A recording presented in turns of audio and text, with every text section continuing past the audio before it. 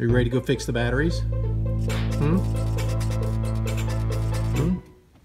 Are you positive?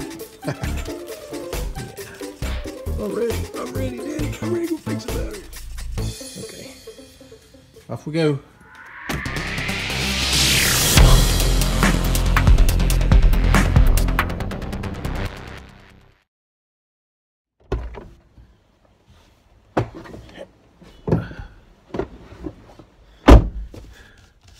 Hey, today is maintenance day at the whip. We're going out to take out our old 6-volt lead acid batteries and install 4 6-volt AGMs and 2 series parallel. Never done this before. Did a lot of studying, watching videos, of course. So hopefully I don't screw it up. Off we go.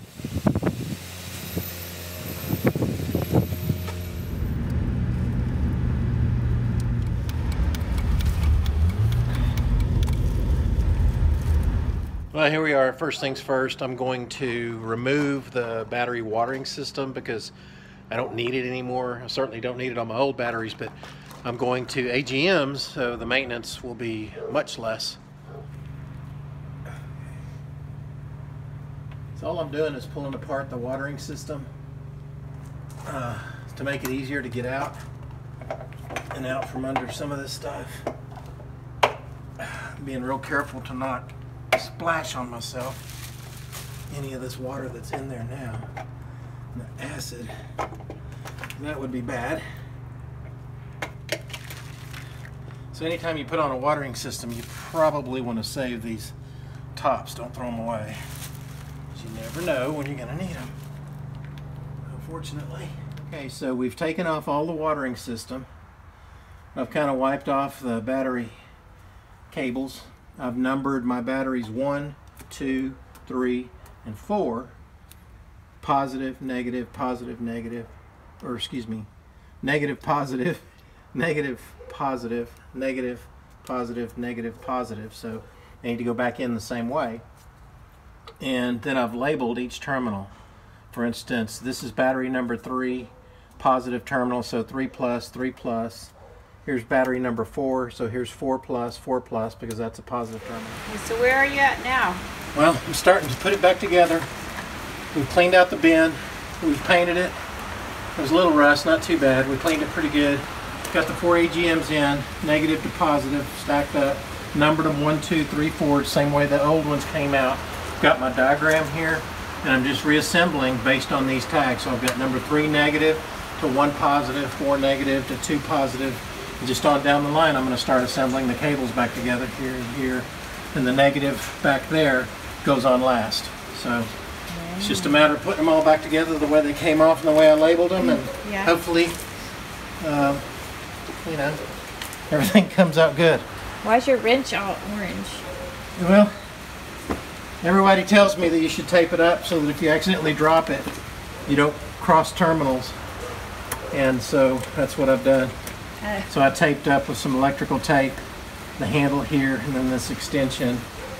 And hopefully, these things are tight on there tight, but hopefully that'll keep me from having a stupid accident.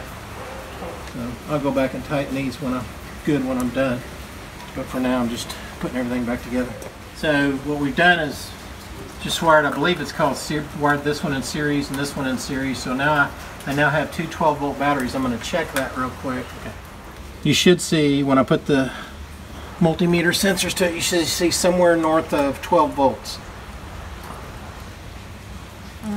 What does it say? 1298. Okay, fully charged. So now we have one 12-volt battery here. Now let's do this one. And it says 1299. Okay, and so by connecting it here and here, we now have one 12-volt battery here, one 12-volt battery here. I'm now going to wire these in parallel. So I'm going to connect this one to this one, that terminal to that terminal, and bring my negatives in, and then we should be good. We are done hooking everything up. So it's hooked up according to how it came off. We've got pictures and diagrams. So I'm just going to go back and check my markings and make sure they match up. I've got a 3 plus. This is battery 3 positive terminal. I had to reverse the 4 plus and the 3 plus for battery 4 and battery 3 so that the wire would bend correctly for me. So we're good here. And then this is also should be a 4 plus. It is. Let's see. This is 2 plus, battery 2 positive terminal. 4 minus, battery 4 negative terminal. I'm gonna have to tighten these up better here in a sec. And then 2 minus, yes. 2 minus, yes. And 2 minus, yes.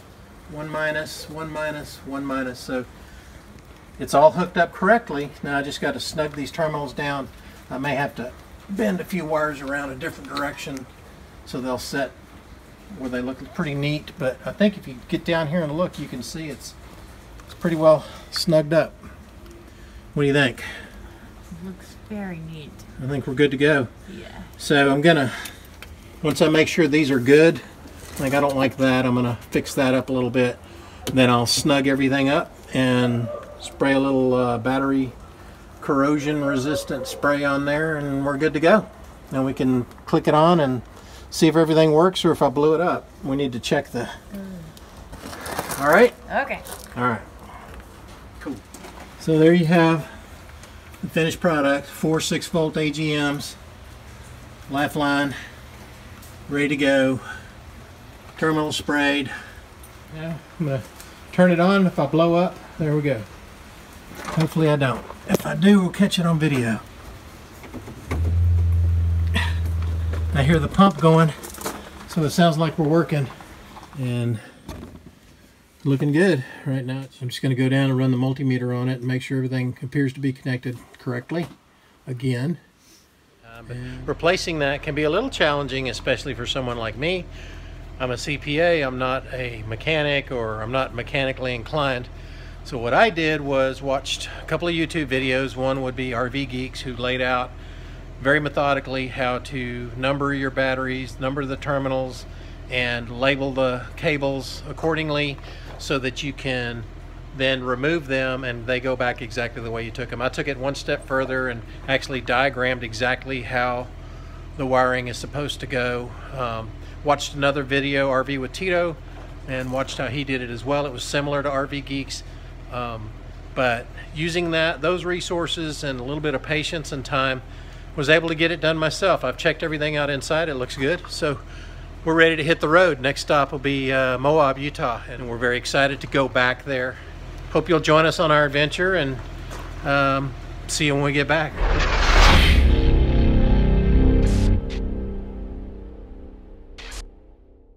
Wire the batteries. I'm going to take off the negative first. That goes first off, first on, and then first off, last on. I guess I better look that up again. Yeah, it's first off, last on. Yeah, that's it. First off, last on for the negative. I hope that's right. Anyway,